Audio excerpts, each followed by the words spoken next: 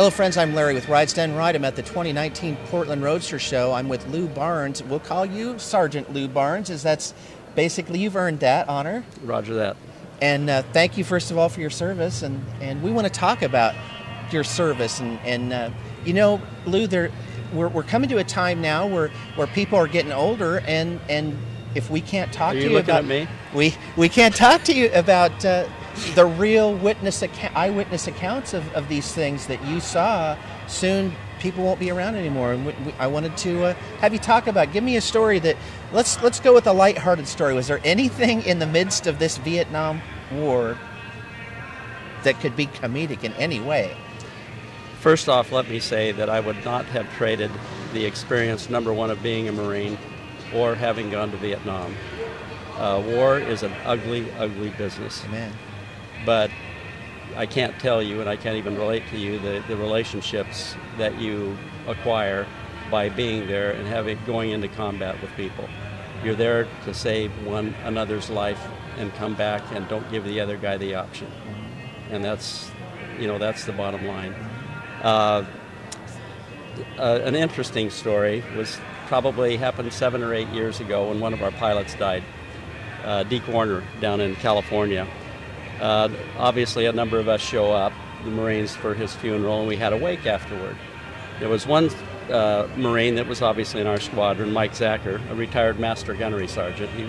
He stayed in 30 years, and he was a wonderful guy. And we started BSing a little bit, and he says, I almost got burned up twice over there. And I said, really? What was that? And he said, well, the first time I got shot down a little bit west of Quezon over in Dodge City, and we were in a paddy. The fuel cells were leaking pretty bad, but they had the zone secured. So he's up trying to get the rotor head ready so they could pick the bird up and get it out of the zone. Well, while he's up on the rotor head, some VCs in the bush and the tree line starts throwing rounds at him, and they were bouncing off the transmission. So Mike jumps off of the top. They're quite high. They're 16 feet in the air, and jumps in the rice paddy. Now he's soaked in gas and water. And he's thinking to himself, oh no, this guy's going to ricochet around, it's going to spark, and I'm going to end up a crispy critter. And I said, man, that's wild. And I said, when was the second time? And he said, well, I was flying as a gunner up on the DMZ, and we sat down at LZ Stud, which is it's a combat base, but it's out in the wild. And we were doing a hot refuel, which means the bird's turning. You don't shut it down. You got to refuel and get out. So the crew chief had to slide the door forward because we were way low, and he stuck the nozzle in. Now the door cannot come back. He's standing next to me, which I didn't know while he's telling me the story. And he said, then we started taking mortars, and they were bouncing all around the helicopter, exploding. The pilots just took off.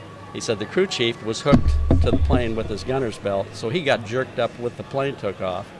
The hose broke loose and soaked me in gas. And I said, hey, let me finish the story for you, Mike. And he goes, what do you mean? And he goes, the plane flies back to Dong Ha, which you didn't know. I goes, okay. And he said, then we come back to pick you up, got the nozzle out, got the door opened up, and he goes, how'd you know that? I said, I was the crew chief. You were my gunner. Then that was 40 years later. Wow, we were that is about amazing. That. Coupled with that story is a fellow that I went to high school with, Randy Pyle. Randy's was with the 8th Marines, which were right in that area. Well, he's got a photograph that he showed me a year or two after I got out of the Corps. I didn't know he went in the Marine Corps. He didn't know I went in the Marine Corps. And he's showing someone else pictures of his Vietnam stuff. And he goes, yeah, look at this. And here's a picture of this guy hanging out of this helicopter. And I looked over at him. I said, no way. Where was that at? He goes, LZ Stud. I go, hey, brother, that's me. The coincidence of all of that coming to pacing. Yeah, it was still is amazing.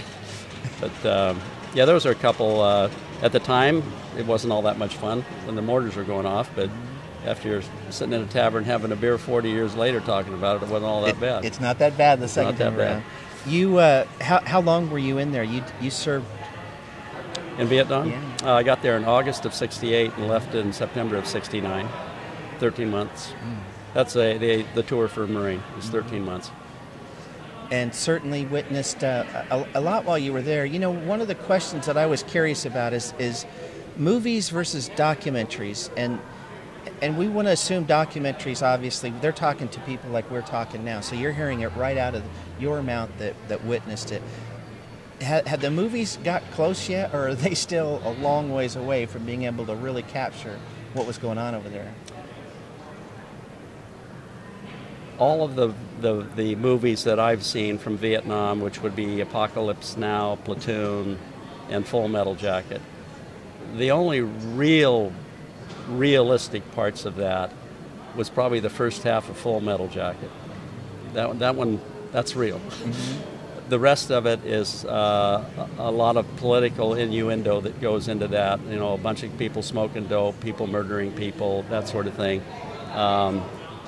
I think I'd only known 2 people that ever smoked dope that were thrown in the brig. I never saw anybody get murdered. You know, it was a war. Mm-hmm. So most of it, from my perspective, is fluff.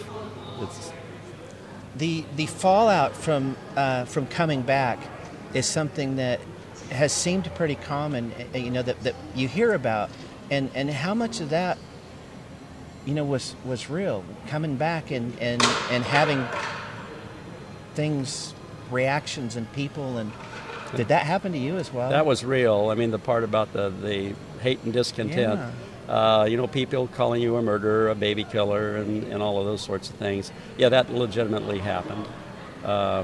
When I was walking back through LAX to get on a plane to come back to Portland, this corporal and I were confronted by 3 people, and they were looking up at the lights very shortly thereafter, and you know, it's just the way it went.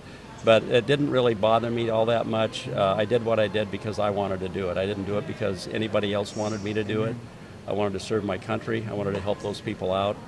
And if somebody had a misrepresentation of me, that's their problem, not mine. That's right.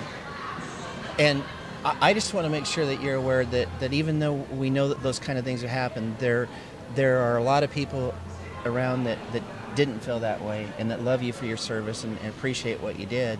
And I think that there came times over a course of years where I started seeing people say those kind of things, and I really started believing it myself, that people started realizing that what had happened there was so wrong, and that nobody can make it up to you, but all we can say is thank you so much, and we appreciate what it is that you did. Well, I thank for your kind words, but in all seriousness, I did it because I wanted to do it. I didn't do it for any accolades. I didn't do it for any slap on the back. I did it for a cause, and we did what we did, and I'm proud of it. Well, I do like the fact that one of the great things that came out of it was a really great car. Yes, and, that's true. And so if you guys will pay attention, Lew and I did another interview where we cover this great car that he has put together and that has been dedicated to these guys. So watch that video, and we really appreciate you being with us, Lew, and taking the time. Thanks, it's been a pleasure. We'll see you guys next time.